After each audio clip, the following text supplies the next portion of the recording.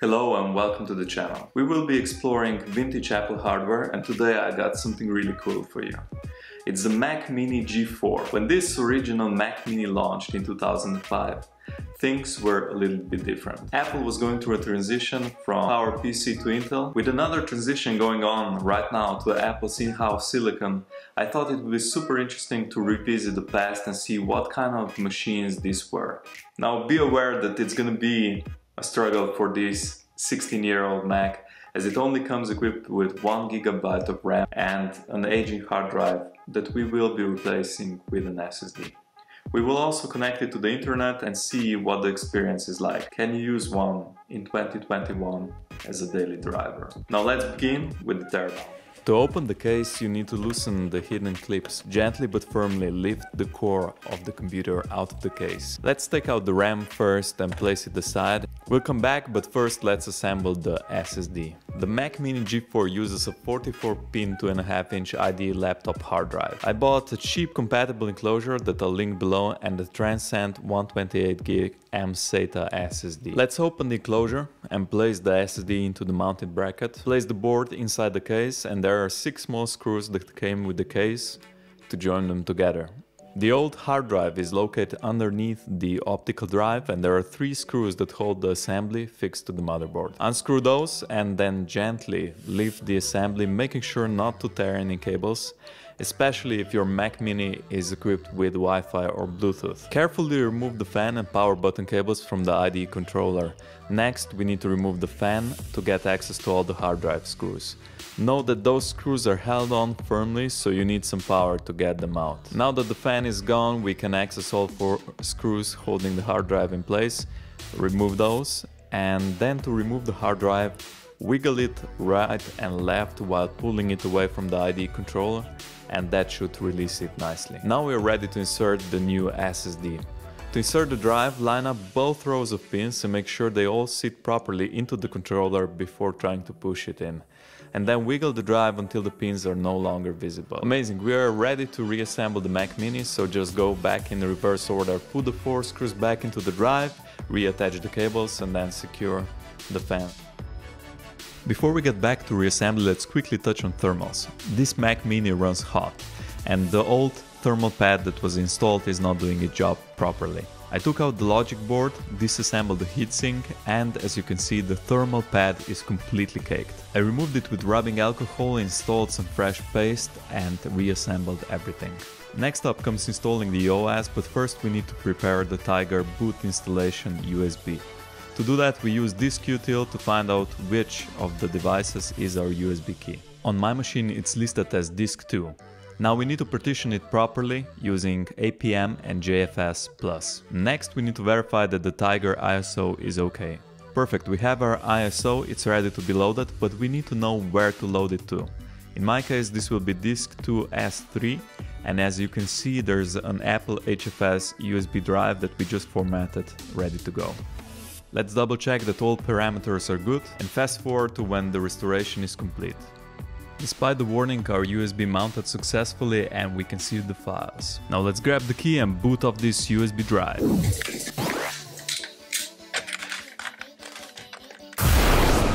To boot off this USB drive, we need to find the path where it's located, and we do that by listing it in the device tree and then looking for the clues, which are USB and disk. Let's construct the full path to our USB and give it an alias UD. Let's try to list all the files that are there. There we go. And this means that we can give it the boot command to start the installer and proceed with the installation. Note that the path to the USB drive will be different depending on the model of your Mac, so instead of just copying the commands, find the correct path in your device tree. There's good news, the SSD is detected properly. Now let's create 2 partitions and use the primary one to install the OS. I know how much you hate to wait for stuff to install, so fast forward over that and then stop to enjoy the startup sounds. The Mac Mini is now running a fresh version of OS X of the SSD. I'm gonna install some games, but before we jump into the gameplay, let's talk about specs. It's using a 1.42 GHz PowerPC G4 processor that's a single core, and it comes equipped with 1 GB of RAM. That's the maximal amount that this machine is capable of supporting. Responsible for graphics is the low-end ATI Radeon 9200, which is soldered onto the mainboard. The interesting thing about the cooling is that it uses the bottom of the housing for dissipating the GPU heat, which means that if you turn the Mac Mini on its side, it can actually improve performance. To put it all in context, the specs were not amazing even by 2005 standards. What was amazing is that Apple was able to put all this in a small enclosure and sell it for a cheap price of $499. Let's start things off with one of my favorite games, Quake 3. It's a great benchmark. As you can see, it opens up pretty fast. I will just quickly enable the frame counter so that we see what kind of performance we're getting, and then let's jump into the game. Short wait, and the loading times are not too bad with that SSD that we installed. I like that a lot. And the frame rate we are getting at this resolution of 1024 by 768 and 32-bit colors is around 64.9 FPS in the time demo, and as you can see when I'm playing this, it sometimes goes up to 100, sometimes dips below 60, so it's not butter smooth by any means, but it's quite playable and it's an enjoyable game for some retro gaming.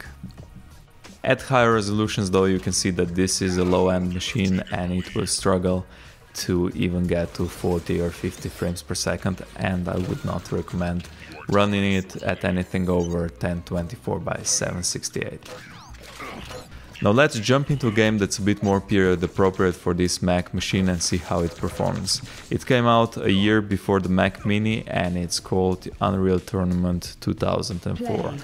The game is running at the same 1024 by 768 resolution as did Quake 3, however you can see that it is a more demanding game, especially here in the outdoor areas. We are getting around 30 frames per second, now it's dipping into the mid-20s, which tells me that lowering the details in this game to get to that smooth 30 frames per second gameplay would be a wise thing to do. Next up, let's switch up the pace and see how a real-time strategy performs with another game from the era, and that's Warcraft 3: The Frozen Throne expansion. I don't have a way to measure the frame rate performance of this game, so we will have to rely on just the look and feel and see how responsive the actual gameplay is.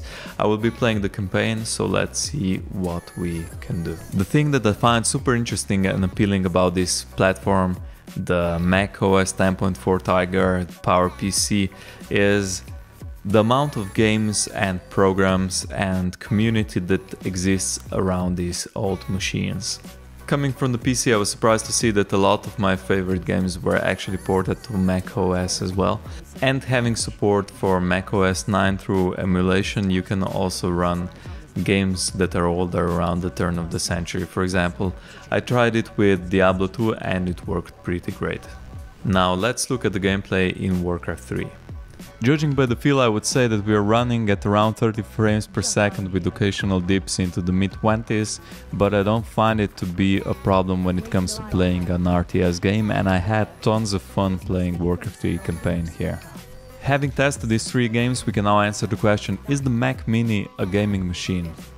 Yes, it can be. It's not gonna be the fastest, and there's definitely more powerful stuff that was out in the era, but it can run these games decently enough, and when you go for some even older titles, you will get performance that is excellent, and there's a ton of games that are supported.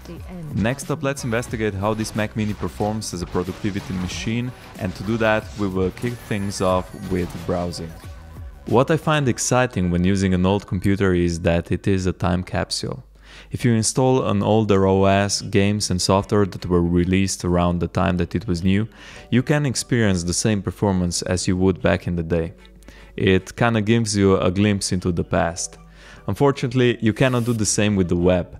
It's ever fluid and evolving, and 16 years of web development has left this Mac in the dust. The biggest breaking change has been almost universal HTTPS adoption, and a lot of these older browsers do not support the newer TLS standard. And that means that the Safari that you can install can no longer even establish a connection to most websites. So we have a more modern alternative, 10.4 Fox, which is a Firefox clone ported to PowerPC.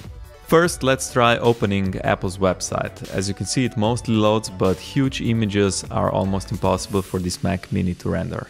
And the scrolling performance is bad. The buy page does not even load properly. So next I tried to visit Macintosh Garden, a far simpler website. Here the performance is good and it is perfectly fine if you don't mind being patient with load times. Wikipedia also works well, scrolling performance is good enough and it only struggles on bigger images. Unfortunately, watching web video is impossible. YouTube struggles to play a frame every few seconds at 360p. I tried lowering the resolution to abysmal 144p and things have improved, but only slightly. It's still a slideshow at that resolution. And now the question is, can you use this Mac for web browsing? For light work and casual browsing, the answer is yes, but for something like video or multimedia, you need something much more powerful, like perhaps your mobile phone. Next up, let's see how this Mac performs in Photoshop CS2. Opening a full-size photo from my Canon DSLR does take a few seconds, but is generally fast enough. Now, adjusting levels, curves and contrast is fast, and the changes appear almost immediately. Using the built-in text and shapes is also fine. Blending settings work without issues. Where it struggles though is the performance in the Liquify tool.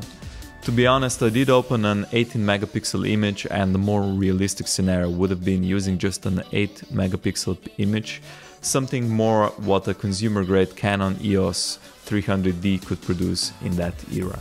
To sum it all up, can it run Photoshop?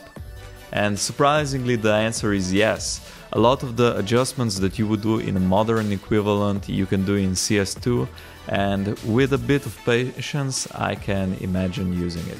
Spending time with this Mac Mini has been a rewarding experience for me. Unfortunately, it's much too weak for a day-to-day machine, but there's a certain amount of charm when it comes to PowerPC and the Mac OS Tiger days. Testing old games has been a blast, and for a trip down memory lane this is an excellent machine. I hope you enjoyed this video. If you did, like and leave a comment below. I would love to hear your thoughts about the Mac Mini or the PowerPC days, and let me know what you would like to see up next. I have some exciting new content coming up. There will be more Macs and we will also go into the PC side of things, so stay tuned by subscribing and I'll see you in the next video.